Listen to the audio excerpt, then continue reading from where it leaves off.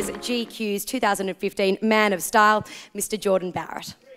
I just want to say thank you to everyone involved that got me to this point. This is ridiculous. This is my home. I love when I get to come here, and I'm very happy to get this. Thank you, everyone involved.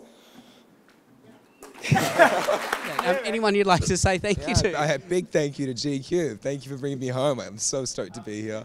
I love every time I get to come home, and I forgot that when I was up there. It's just sat there repeating myself. But yeah, big thank you to GQ. It's easy to do when you're up there, when everyone's watching. I didn't have this on. I had my buttons all undone. I'm sweating, and then I was like, gotta get up now.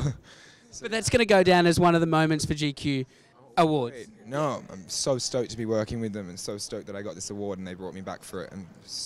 Well, I guess as a man of style, because you get to wear so many different designers, you're wearing clothes all the time, it's your job.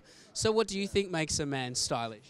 I don't know. The stuff I wear is never even mine, but I like wearing random stuff, and you know, I don't know. I just travel with a big bag of shit, you know, of stuff. Yeah, I don't know. I think just trying to be different. I hate boring. Like the same. I hate the same. Well, yeah, I mean, this outfit is. Did you dress yourself for this? Because this doesn't look like. This looks like something that maybe you did yourself.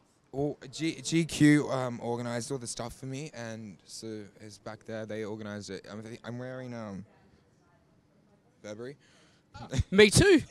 Yeah, good. I think you wear it better. Yeah, I'm not good at this one though.